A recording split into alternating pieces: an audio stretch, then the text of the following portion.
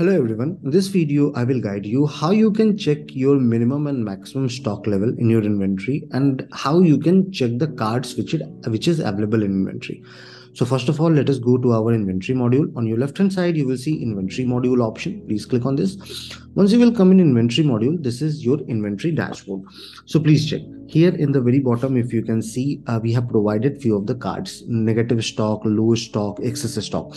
So this card will help you in looking on your negative stock, low stock and excess stock is defined as per minimum stock level and maximum stock level.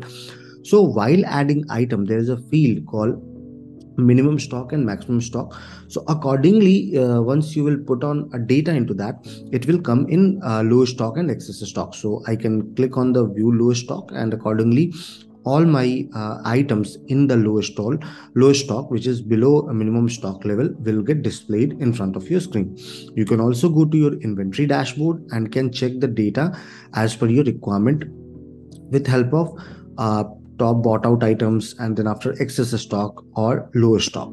I hope this video will be helpful to you in order to check your minimum stock level and maximum stock level in inventory. Have a good day ahead.